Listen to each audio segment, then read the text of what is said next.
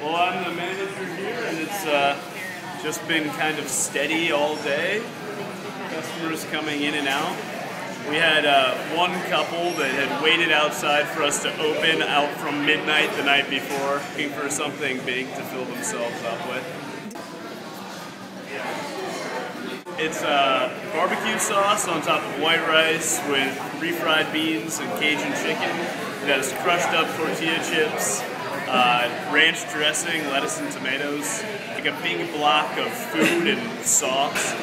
It gives you the energy to go out and fight the crowds, and a little extra reach over top of the shoulders of people who might be taking this. Good. During the day, we have a lot of businessmen coming in, a lot of kids from Camp Hill High School who have open lunch.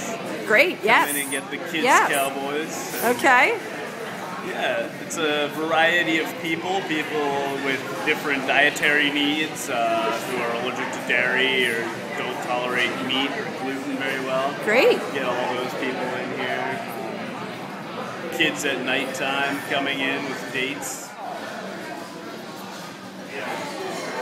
Oh, it's been great to us here. We've had way more business, just being able to open up for the parking, and there's a lot more seating here now, so people won't be walking in and leaving as soon as they see how full